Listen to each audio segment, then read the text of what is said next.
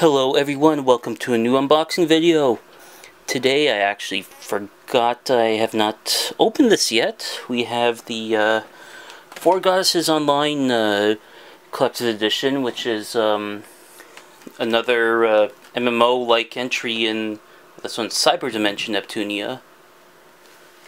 And right off the bat we see some really nice artwork of essentially goddess forms of the characters. Let's pop this open.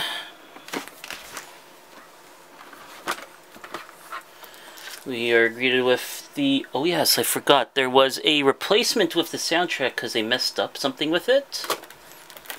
This being the actual soundtrack. I think they messed up the label, if I remember correctly. This contains 27 tracks, so that's pretty nice. And we got the game here. Is there a reverse cover? Yep, oh yeah, there's also instruction manual. The reverse cover is essentially the collector's edition artwork, just like the previous Neptunia game. Or actually, the one that comes after, whatever. We have this here, which is some kind of art stand, again of the goddess forms. And the hardcover art book.